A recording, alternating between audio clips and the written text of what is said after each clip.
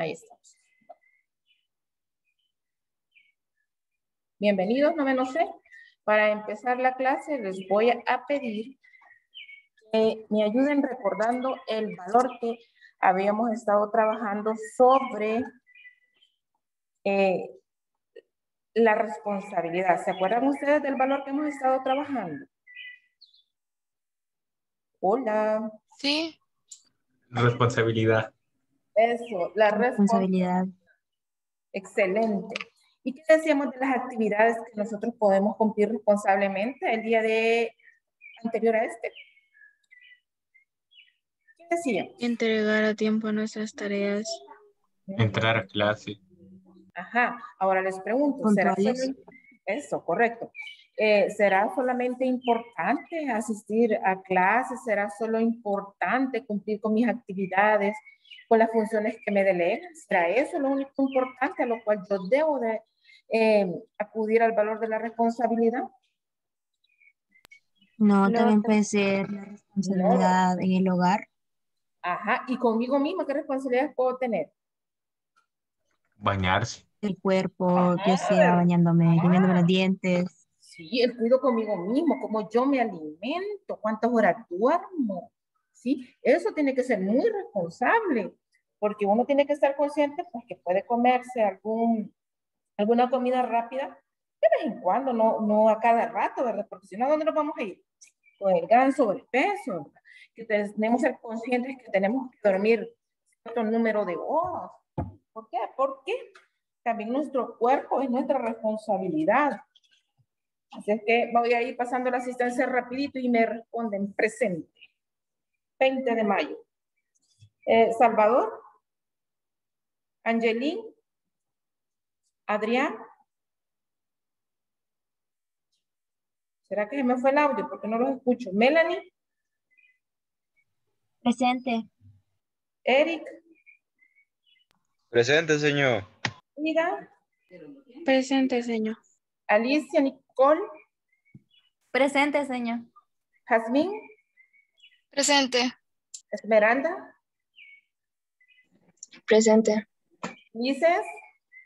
Presente. Saraí. Presente. Violeta. Presente. Marcela. Presente. Anderson. Presente. Adriana tiene permiso. Nelson. Presente. Fernanda. Presente. Laura. Presente.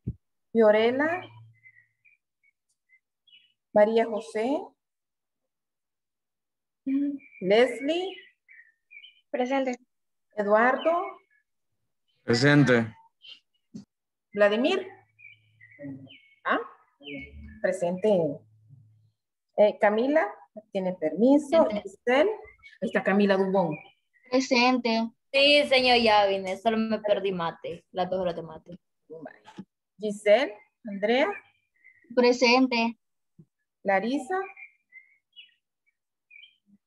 No está. Entonces, chicos, pues vamos a darle pues, paso a los ejercicios. Yo sé que ustedes están ansiosos por ver Señor, Sí. creo que ese es el Osorio. Ay, Osorio, Dios mío. Osorio, ¿estás ahí? Presente, señor. Mil perdones, Osorio. Ya voy a cambiar esta nómina que era la que no está actualizada. Señor, me había levantado cuando pasó por mí. Soy Carlos. Bueno. Va, ya les estoy compartiendo el ejercicio que vamos a trabajar. ¿Ya lo logran ver? Sí, señor, SB. Ok. Señor. Este ejercicio no lo habíamos trabajado, ¿verdad? No. Ok. Entonces, de los nuevitos. ¿Hola? ¿Alguien dijo algo de las niñas? ¿O se le activó el micrófono? No. Vale, pues vamos. Habíamos hecho unos ejercicios anteriores. Pero no se parecen a estos. No. Vale, ok. Entonces quiere decir que los anteriores estaban así como más fáciles, eran los de plataforma. Hoy vamos a empezar a trabajar unos ejercicios donde le vamos a ir subiendo pues el grado de dificultad. Y pues, con este ejercicio nosotros nos vamos a dar cuenta que algunos datos no vienen directamente ahí, ¿verdad? Sino que hay que analizarlos y sacarlos. Bueno, vamos a empezar por este más rapidito. Dice que el edificio de Cien está ubicado en Chicago y se mece con una frecuencia aproximada a 10 Hz. ¿Qué significan esos 0.10 Hz? ¿Serán periodos? La frecuencia. Ah, correcto, son frecuencias. Dice acá cuál es el periodo de la vibración, o sea que me están preguntando el tiempo por el cual se tarda en suceder cada una de las oscilaciones, ¿verdad? Entonces, como segundo paso, yo voy a buscar la sustitución. Esa sustitución, pues, esta cuestión, mire, pues, cuando uno está como más preciso, ¿verdad? Ahí está. Ahí está. La sustitución, pues, consiste en que nosotros vamos a identificar la fórmula que necesitamos, ¿verdad? Si en el dado caso nos están dando frecuencia y me piden periodo, entonces yo voy a utilizar la inversa de la frecuencia, ¿sí? Entonces, al sustituir los datos nos quedaría que 1 sobre el valor de la frecuencia, que ya me lo dan, 0.10 Hz. Entonces, operacionaliza eso en la calculadora y me dice cuánto le dio. 10. Ahora le estás copiando. Hijo, abrí el cuaderno. 10. ¿Le das 10 qué? ¿10? Metros. Oh, No. es el periodo. Es el tiempo en que tarda en suceder esa Segundos. Serían de segundos. Correcto. ¿Hay alguna pregunta de este ejercicio? ¿Está claro?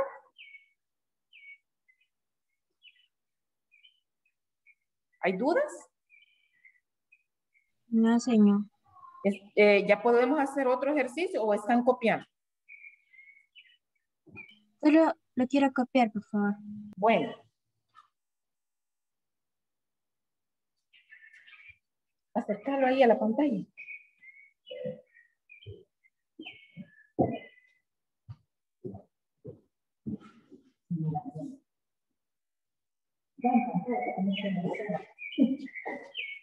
Después voy a revisar el cuaderno.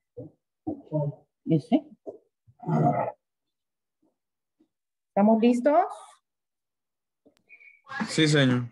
Ok, entonces vamos a copiar el segundo ejercicio.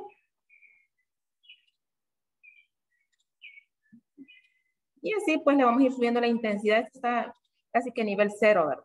Regalado. Voy a compartir pantalla de nuevo. Ok, vaya, dice acá, una ola en el océano tiene una longitud de 10 metros. Una onda pasa por una determinada posición fija cada 2 segundos. ¿Cuál es la velocidad de la onda? Pregunto, ¿qué son estos 10 metros? ¿Qué son? Ulises, ¿qué son esos 10 metros? La longitud entre cada onda. Ajá, es la longitud de onda, 10 metros. Eric, ¿qué son esos 2 segundos? El tiempo de cada una. De cada una de las ondas y por definición sería periodo, ¿verdad? Muy bien. Mi pregunta es, ¿cuál es la velocidad de la onda? Vamos a ver. Entonces, nosotros necesitamos sustituirlo en fórmula y voy a utilizar que la velocidad de la onda es igual a la longitud de onda sobre el periodo. El valor de la longitud de onda son 10 metros. El periodo son 2 segundos. Les voy a escribir la palabra porque a veces creen que es un 5. Por lo tanto, si usted opera eso, ¿cuánto le da? 5 metros sobre Metros sobre segundos. segundo. Vaya, pues 5 metros sobre segundo. Ay, me siento mejor que ayer, niños. Bueno, velocidad 5 metros sobre segundo. ¿Hay preguntas de este ejercicio? No, señor. Ok, ¿van a copiar ahorita? ¿Necesitan un par de minutos? Sí, señor.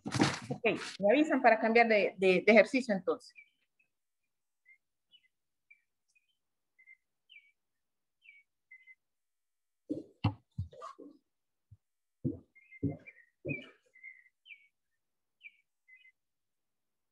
aprendiendo. ¿Seguro?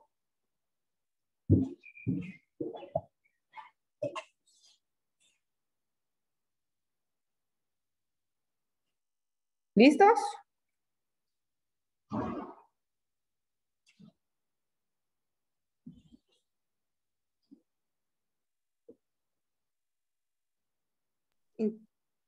Sí, vale.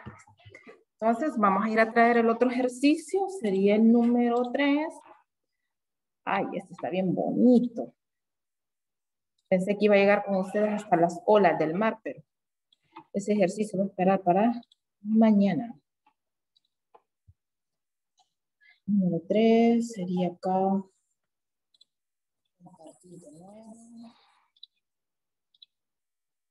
Okay. ¿Quién me ayuda a leer ese ejercicio? Así rapidito, abre el micrófono. Ondas de agua. Sí, El número 3. sí. Ondas de agua en un plato poco profundo tienen 6 centímetros de longitud. En un punto, las ondas hacia arriba y hacia abajo a una razón de 4.8 oscilaciones por segundo. A. ¿Cuál es la rapidez de las ondas? B. ¿Cuántas ondas? Vale.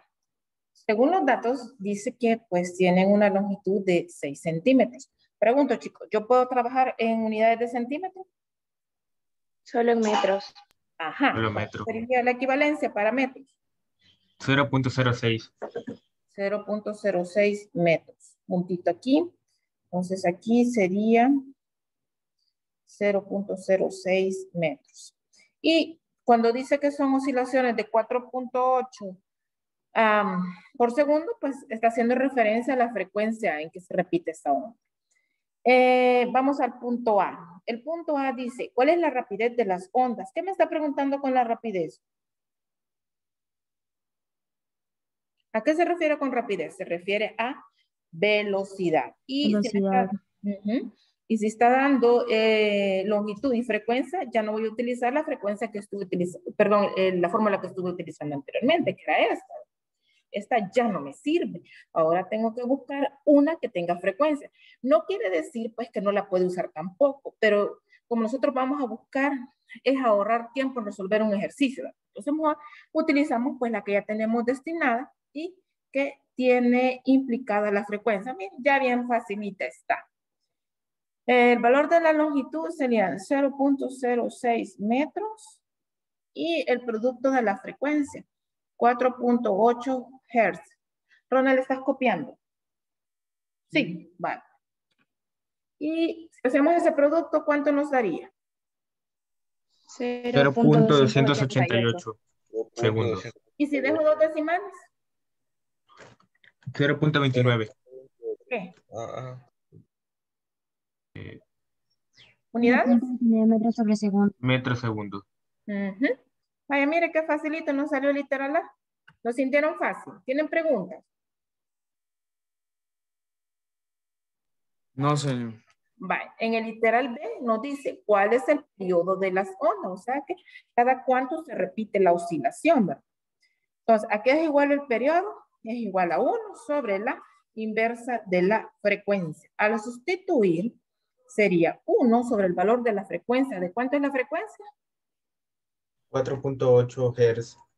Muy bien, entonces yo voy a escribir 4.8 Hz. ¿Cuánto le dio ese resultado?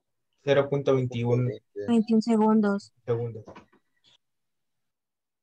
0.21 21 21 segundos. segundos. segundos. Vale. Ahí está bien ese ejercicio. ¿Hay dudas? ¿Preguntas? No, señor, todo claro. No, señor. ¿Podemos? Ok, ¿podemos hacer otro más? Sí, sí. Ok. ¿Estás copiando? ¿Alguien que esté copiando? Bueno, vamos a esperar Pero, señor, por favor. un minutito a Ronald.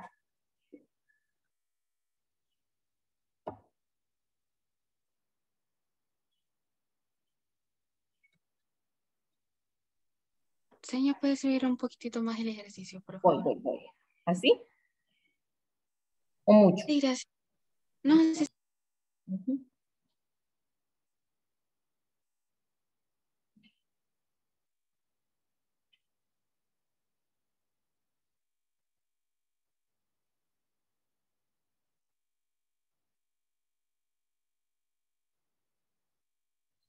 Fíjense que les estoy recolectando todos los enlaces, niños, para mandárselos en un solo mensaje de todas las materias. Porfa, guárdame en un blog de notas. Pues para que lleguen a tiempo a las clases. Ya la gran mayoría me los ha pasado. Me faltan 2 materias nada más. Para poder mandar en un solo mensaje todos los enlaces. Cuando lo tengan, lo guardan. Pues sí. ¿Estamos listos, Ronald? Ronald.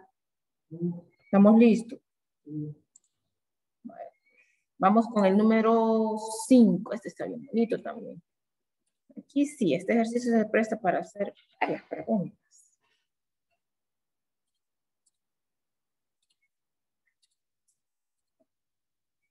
Ok. Dice ahí, la frecuencia de la luz amarilla es de 5 por 10 exponente 14 Hz. Encuentra su longitud de onda. Entonces me dice que yo debo de buscar la longitud de onda. Pero ¿qué datos nada más me están dando? Ese 5 por 10, 14 Hz, ¿qué es? La frecuencia. La frecuencia. Ahora bien, si me dicen que encuentre la longitud de onda, ¿qué fórmula voy a utilizar?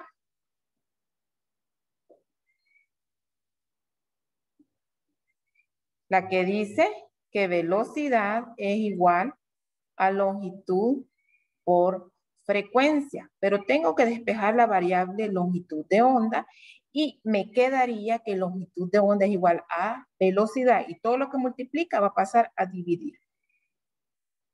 ¿Sí? Pero ¿dónde está el valor de la velocidad? Ajá, escucho sus propuestas. ¿Dónde está el valor de la velocidad? Ajá, sin temor a equivocarse, ¿dónde está el valor? ¿De dónde voy a sacar el valor de la velocidad? Con De la la... inversa de 1 sobre la frecuencia. Ahí, Seguro. no. Olvídalo. Me falta el valor de la velocidad de la luz amarilla. Esto es como cuando dicen, ¿qué color es el caballo blanco de Napoleón? Oigan bien, ¿cuál es el valor de la luz? La velocidad de la luz. Ahí está, el valor de la velocidad Me de la gustaría luz. la velocidad de la luz. Sí, esa es. Entonces vamos a utilizar el valor universal de 3 por 10 exponente 8 metros sobre segundos. Y como ya tenemos el valor de las frecuencias, pues ya solo lo escribimos. ¿Para que se vaya bien fácil? Vale, ¿cuánto da esto? Solamente que, si lo va a hacer en la calculadora, acuérdese de utilizar los paréntesis para que le dé la orden exacta, pues a la máquina. Ronald, multiplica eso, perdón, dividir, y me decís cuánto te da. Los demás chicos me lo van a escribir en el chat. No, ¿verdad? Porque tiene anotación científica. Ya les di la pista. Ahí me abren el micrófono y me dicen el resultado. ¿Cuánto les dio? X exponente menos 7.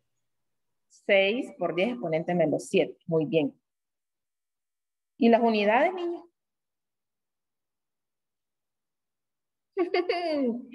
¿Cuáles son las unidades? Metros. Metros. Menos 7 metros. Sí, correcto. Son los metros. ¿Hay preguntas de este ejercicio? ¿Todo claro? El valor de la velocidad de la luz siempre va a ser de 3 por 10 exponente 8 metros sobre segundo. Así que anótelo, guárdelo ahí.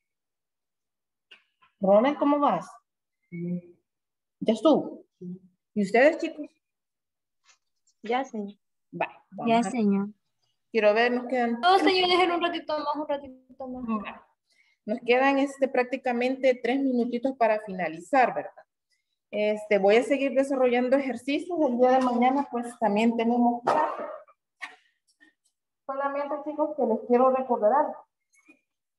No en todas las clases se graba, ¿verdad? Por lo menos esta de los ejercicios, hace un ratito lo subí con el grado anterior. Pero no significa que porque en el otro grado logré explicar más ejercicios, no voy a continuar con ustedes en la siguiente clase, ¿verdad?